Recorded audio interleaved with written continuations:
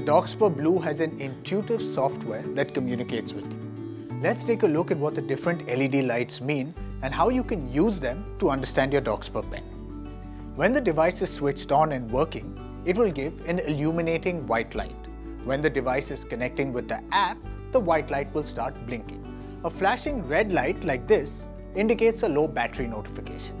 When the device is being charged, you will be able to see an illuminating red light. This will turn to an illuminating green light and then switch off when it is fully charged.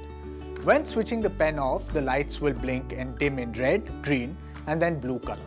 A flashing yellow light indicates a low storage notification.